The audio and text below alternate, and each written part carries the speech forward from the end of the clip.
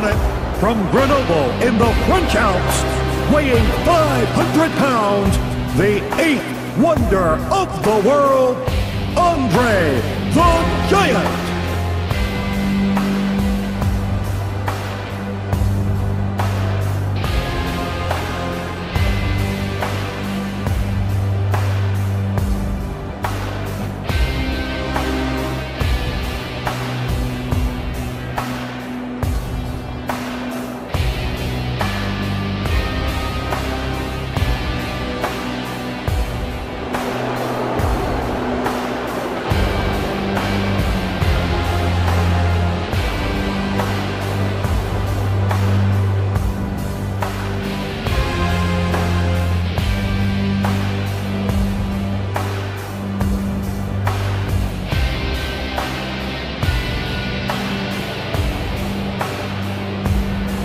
Predict what we'll see, but we're going to do our best to call it.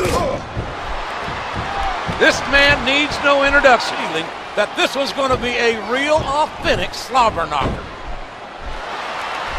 Just look at how Andre towers in the ring.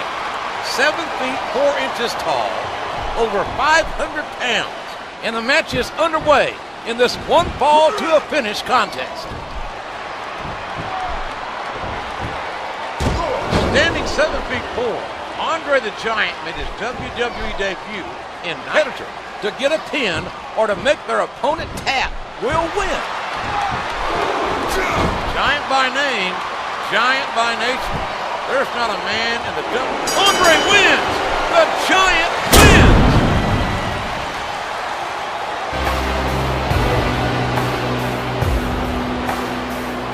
Here is your winner, Andre the Giant.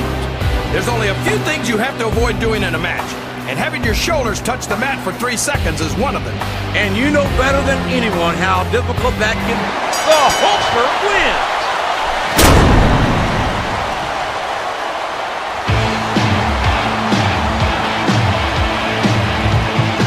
Here is your winner, Hogan.